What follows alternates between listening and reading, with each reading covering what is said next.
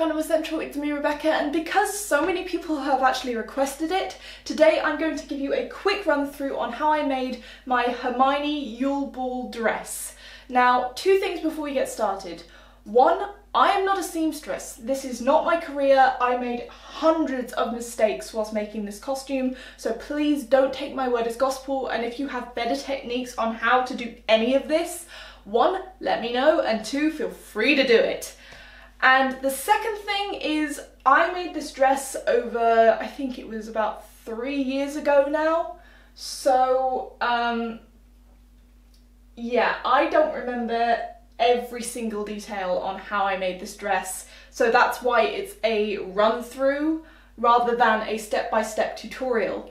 If at any point you want a step-by-step tutorial on how to make any part of this dress, I will scour the internet and find any tutorials that use the same techniques that I did, so feel free to go down into the description and check them out.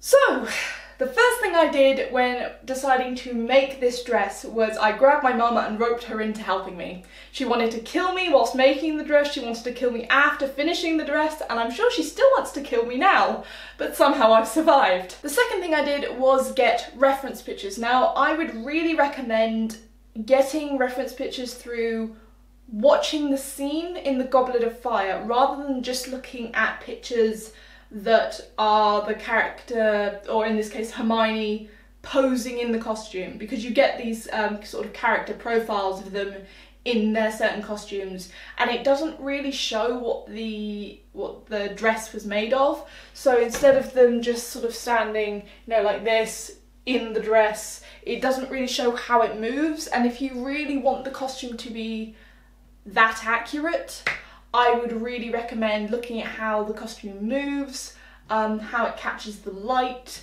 how the character is able to move in it, because some costumes can be very restrictive. So yeah, just get as much research as possible. Watch the scene of the Goblet of Fire 100 times.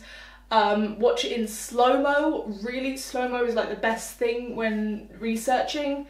And just take loads and loads of screenshots and pictures and just anything you can. Now, at the time of me wanting to make this dress, there were no patterns, because of course this was a copyrighted design. No one could really make it without permission, and it was just so secretive on how this was made that I literally had nothing to go on. I know that nowadays in the Wizarding World of Harry Potter in Florida, they sell versions of this dress for little kids. So if you are in Florida and are able to go to Madame Malkin's in the Wizarding World of Harry Potter in Diagon Alley, go there, it's a really good reference.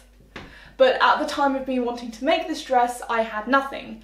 So after, again, loads more research, I decided to set on a A-line dress pattern. And the reason I did this was because, again, watching the scene of the Goblet of Fire with Hermione and Victor at the Yule Ball, when he's spinning her around and you see the fabric move, it's not a circle skirt dress. The fabric is very sort of pencil-like almost. So I knew the fabric wouldn't flare out, so I wasn't looking for a ball gown, like bell dress. I was looking for something that was a bit more, not body type, but a bit more straight. So I decided to go for I think it was a Simplicity A-line dress pattern. So once I got the pattern to make this dress, me and my mum had to alter it. The original pattern was very box-like, and because of my body shape, that was just completely not flattering at all. I kind of looked like a transformer rather than a beautiful witch at a ball. So we decided to change the neckline of the bodice from a straight line to a sweetheart neckline. Again, tutorials in the description. And we did that because with the neckline being like this, I kind of looked like a boy, and it didn't really work. We wanted to actually show off that I was a young woman and that I did actually have boobs. So that's why we changed that.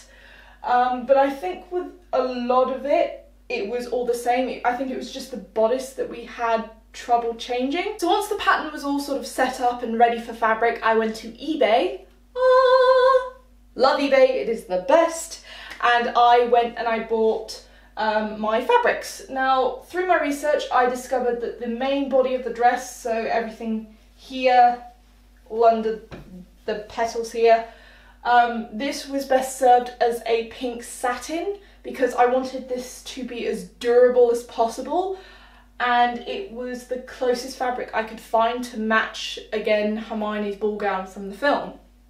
And so I bought, I believe it was like 3 or 4 meters of fabric for the main body of the dress. I think I ended up buying 4.5 meters to be safe because I knew I'd be making mistakes because, again, beginner sewer. And with the rest of the dress, so with all these, what I'm going to dub petals, I got chiffon. And chiffon is quite a difficult fabric in that it has different weights, and I knew that, again, wanting for the dress to be durable, I think I got a medium weight, if that means anything to anyone, for the chiffon, but I really would stay away from heavy fabrics for the flowy parts of the dress because, again, if it's heavy, it won't be flowy when you move. With each colour of the different chiffons, I got, I believe it was 3 meters of fabric, 3 yards, sorry.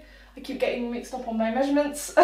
With each colour, I got lightest to darkest, I got this very nice sort of rosy pink that kind of shimmers.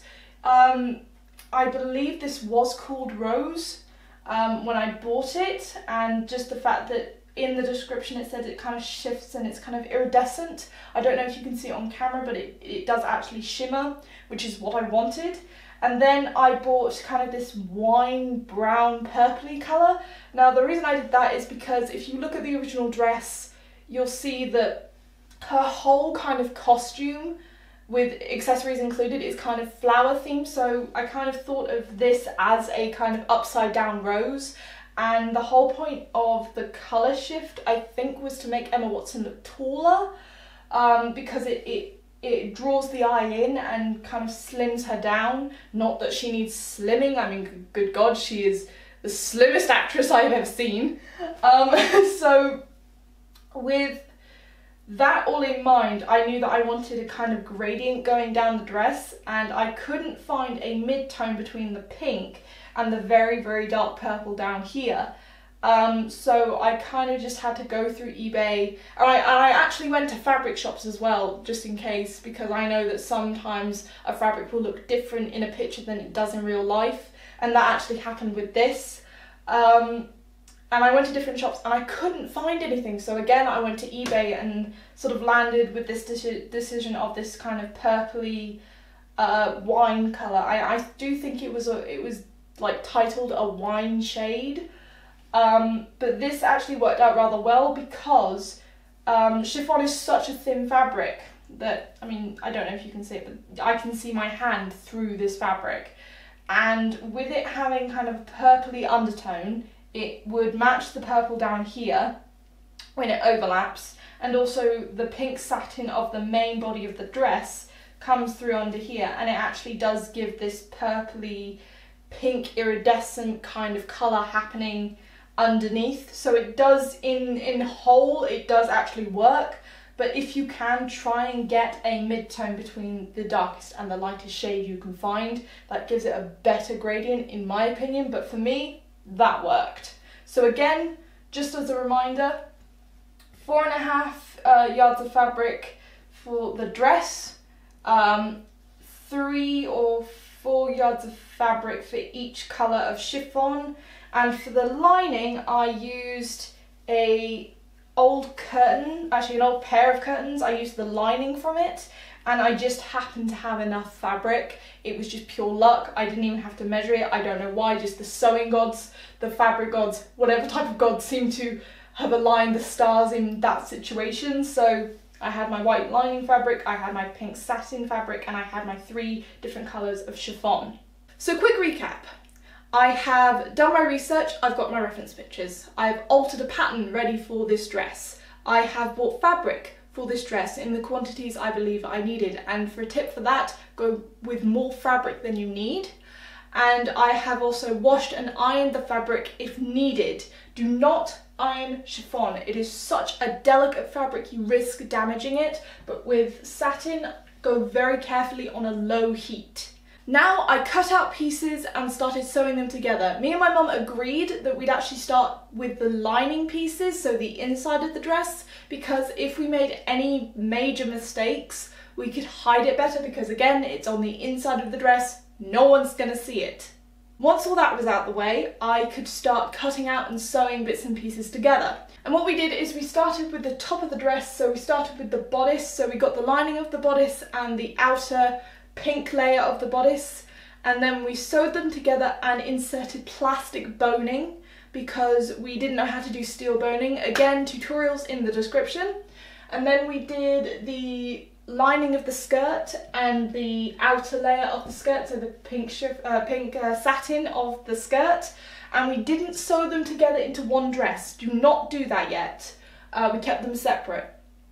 So once everything was all sorted, we sewed the lining, top and bottom, together, and we sewed the dress, the pink satin, the top and bottom together, and then we sewed the lining and the dress together, again with boning on the inside of the bodice. With the skirt, what we did before adding all of the petals of chiffon here is that it's made up of 3 panels, and with the front panel, because if you look at the pictures of the original dress, they have like these arrow darts happening of like texture.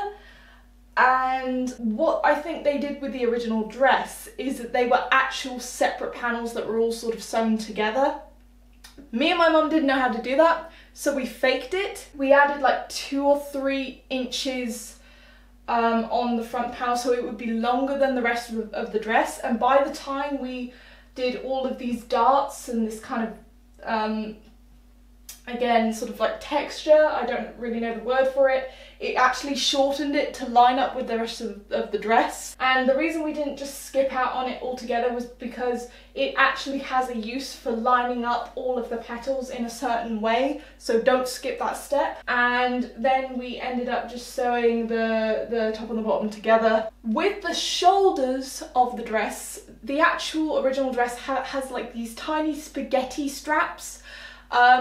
I knew that because this dress was so heavy, if I used spaghetti straps, it wouldn't hold. So we ended up just using almost like, I think it was like 1 inch of fabric, and used them for the straps, kind of making it in the same way that we've done. So we did lining and the outer fabric, and we used that, and we did it in such a way that the sort of sleeves would fold over. So we sewed them on sort of like, so they would lay facing my face, and then we would fold them back over like this.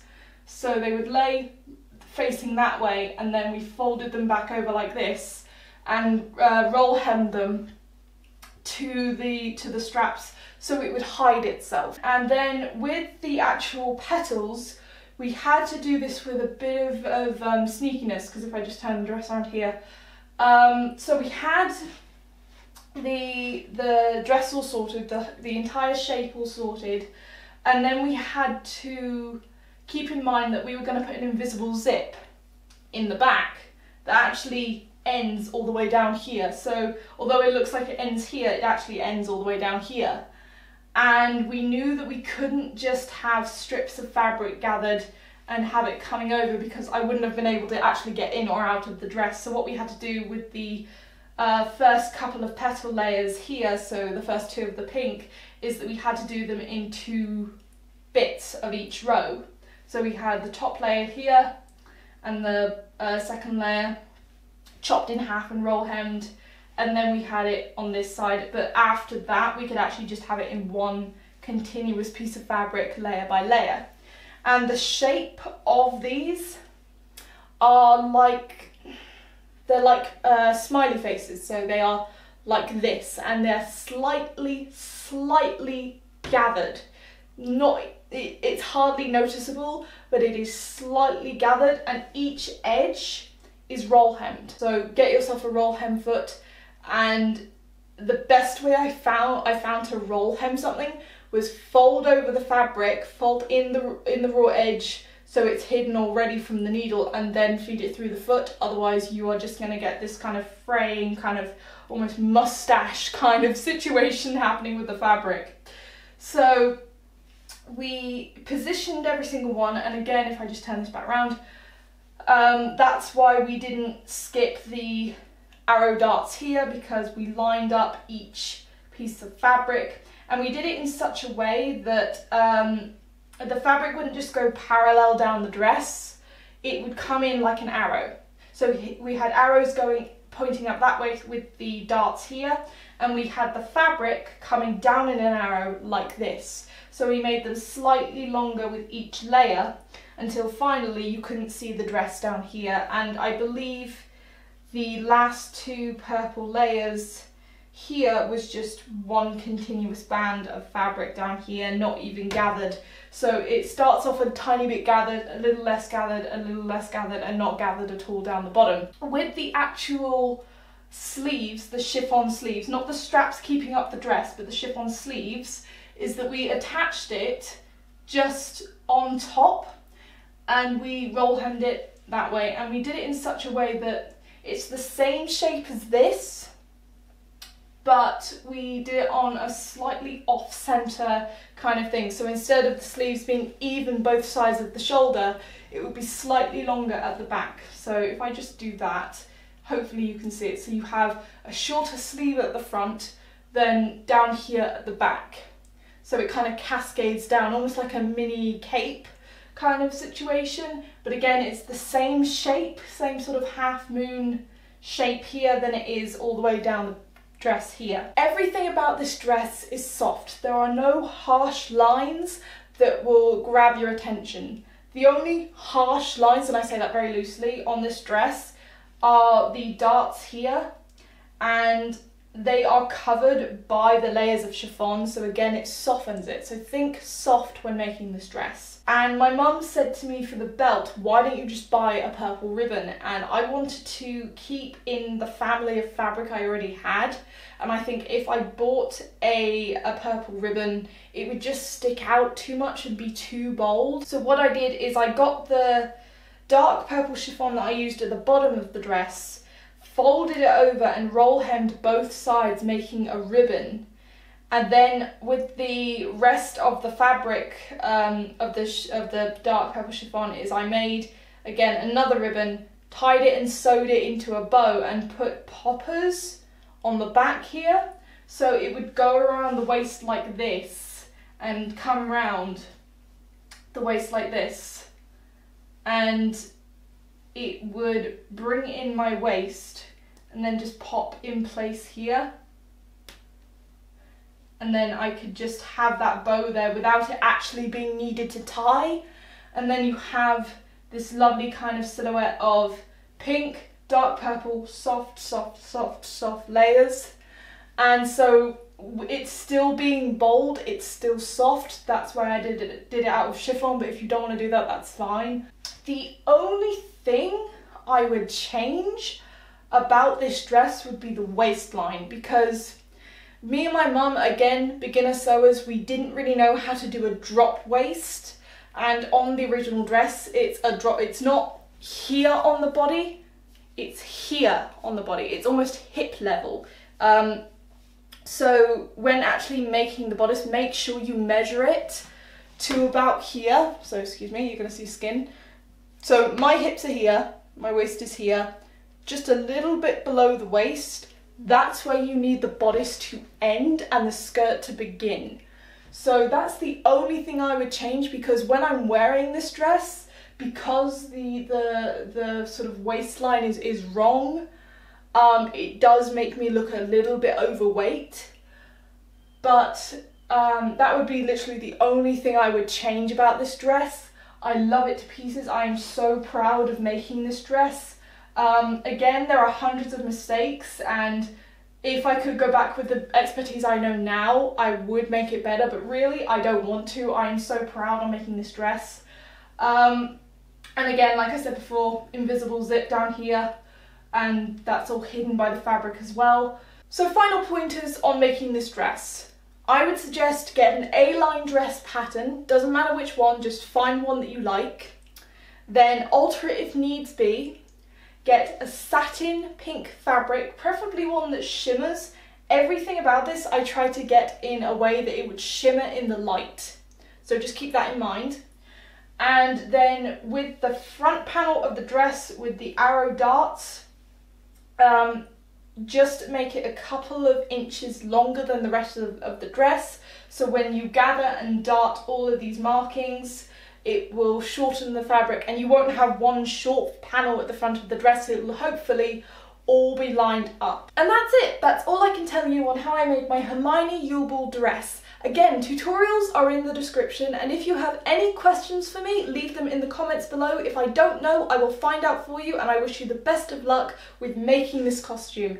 You will probably do a better job than I have. Thank you ever so much for watching. Please like, comment, hit that subscribe button, become one of our Fanimals, and remember, always be a Fanimal of your animals. I'll see you next time. Bye guys!